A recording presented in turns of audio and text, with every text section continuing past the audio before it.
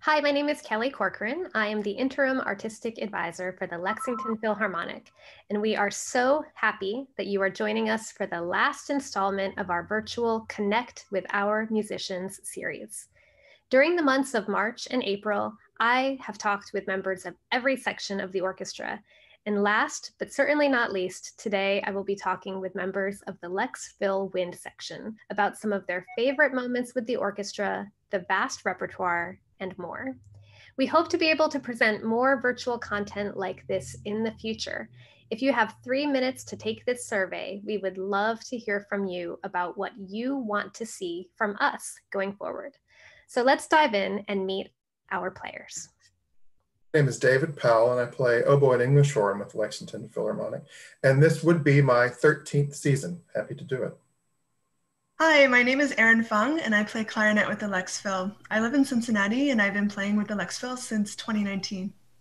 I'm Julie Gray.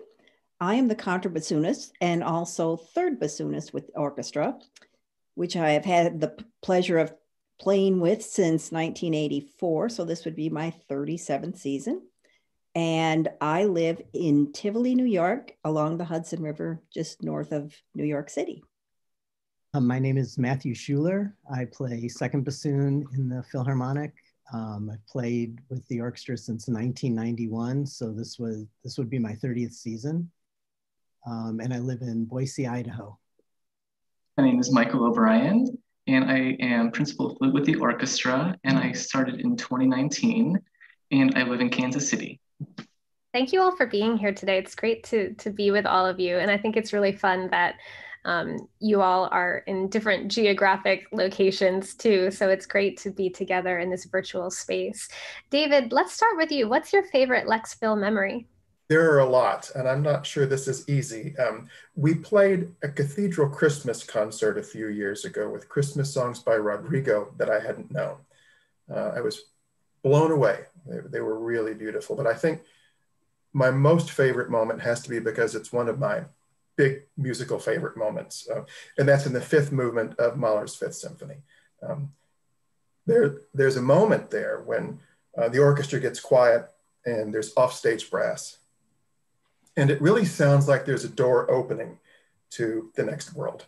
And to be a part of an orchestra that's really bringing this to life was absolutely a thrill for me. I've played this before, and I was looking forward to it since this was announced for us. And of course, then the oboe on stage brings us back to the here and now, which wasn't hard not to be distracted in a moment like that. It's a really powerful and very moving moment for me. And also there was a moment, and I don't remember which group it was, but the picnic with the Pops.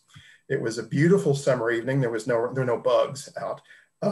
And it was just fun. The music was really good, and it was just a snapshot. It was like a feeling that I remembered. I wish I remembered the group, but it was one of those that was really nice to have.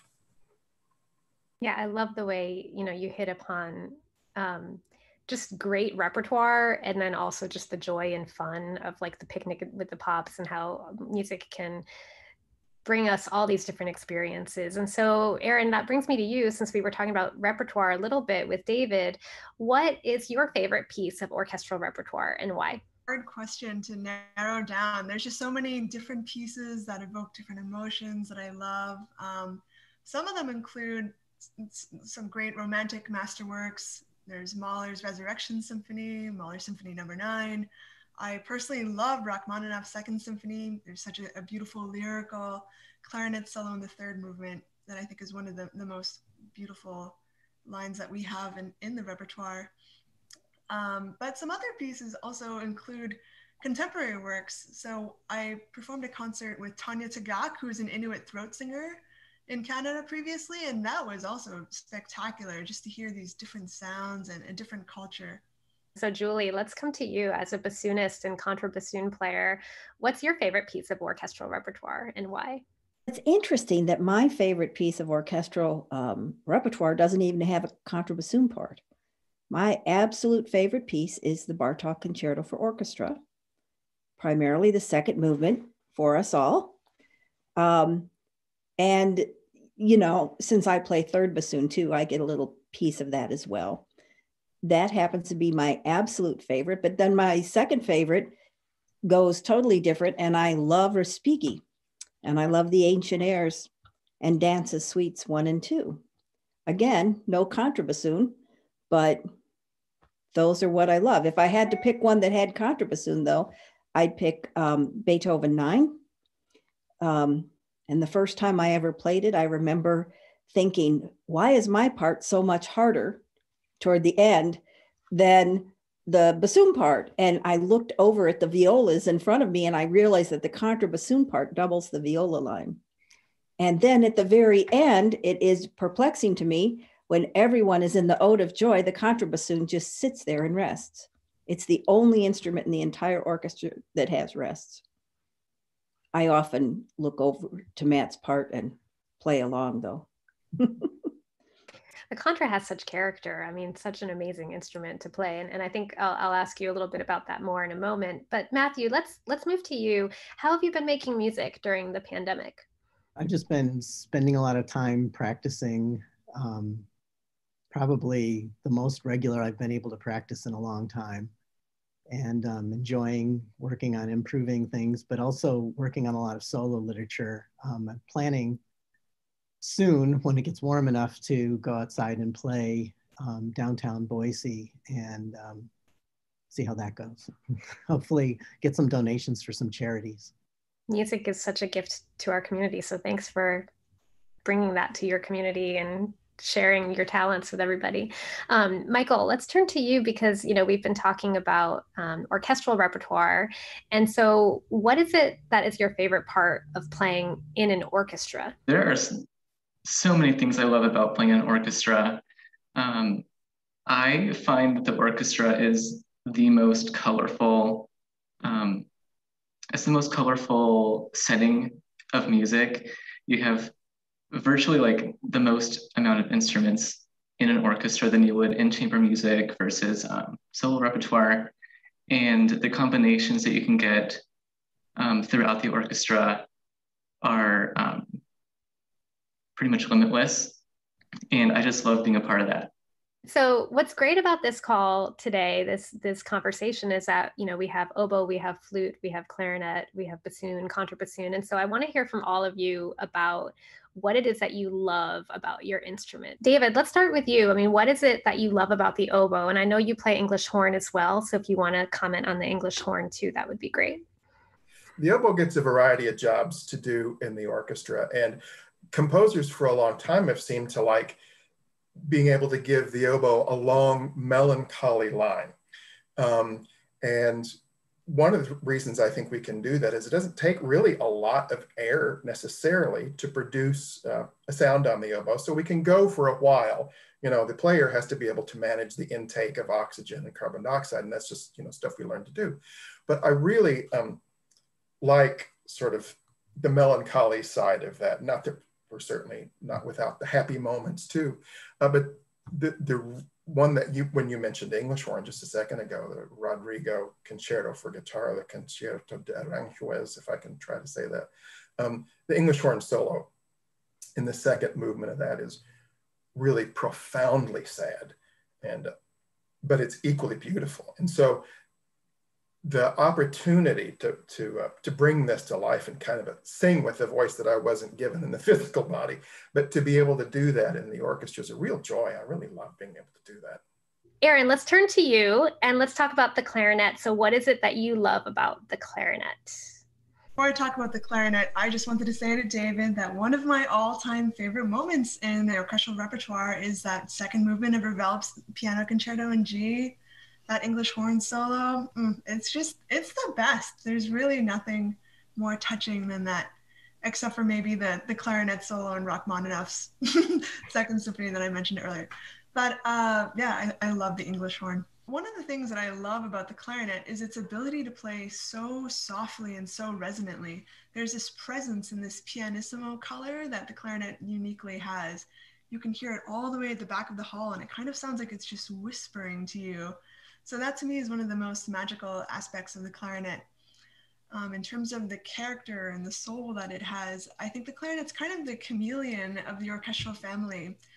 It's been used as the voice for a lot of different cultures and traditions like klezmer music. Recently, I've been kind of entertaining the idea of the clarinet sort of using the voice of the guanji, which is a traditional Chinese instrument, which sounds a lot like the clarinet. It's very vocal in quality. It's also used in the Hungarian culture, the Taragato, Bulgarian music, and also Bohemian music, of course, American jazz. So it just has all these different flavors and characters. It's really exciting to try and get out of my shell, get out of my comfort zone, and to try and take on these different characterizations. So that's what I love about the clarinet. Yeah, and so Julie, let's turn to the contrabassoon. What is it that you love about the contra? I think the biggest thing I love about the contra is that it is so physical. The lines are not all that difficult, but when you play, especially low, and I love to play the low notes, it just rattles you to the core. And when, you know, I might only have one note that someone hears, but I'm always getting feedback from audience members. Oh, I heard you. It's like one note I played, but it just kind of has this vibration that goes all through you. And that's what I love about it, is just being able to play low and rattly and buzzy. And it just kind of gives this bass to everything. And I love just kind of blending in with the string basses and the tuba. And that's primarily what I like. I mean, that's the part of the contrabassoon I really love. It's very big. It's very heavy to schlep around. But all these years, I started to play it back in college. And, you know, it's a fun instrument. And I just love the very physical aspect of it. Matthew, how about the bassoon? What is it that you love about the bassoon? Well, first, let me comment on a couple other things. Aaron, I've always been so jealous of how softly the clarinet can play. I'm constantly working to get even remotely close to that. And I can, Julie, I can relate to the low notes. I started playing bassoon when I was in college. On a whim, I took it home after a semester break and set up the book and just started reading through this elementary book, and then took out the fingering chart and started playing down. And I got down to low B flat, and I just said, oh yes, this is it. So then I just kept going with it. But that's what I love about the bassoon, the huge range, you know, like a 3.5 octave range. And I think like the clarinet, like many instruments, but it can convey so many different emotions and feelings. I love the tenor range for its lyrical, so often melancholy quality. I like the low range, often used in funny ways or menacing ways. And I just love that it has such a huge range. Michael, last but not least, how about the flute? What is it that you love about playing flute? A couple of things that I have to also comment on. So we don't get to play as softly as clarinet, unfortunately. We can't go nearly as long as the oboe on phrases. But what I love about the flute is that it does sit high in the orchestra. And I think that adds such a sparkle and a shine to the overall orchestral sound. And that's what I love about the flute.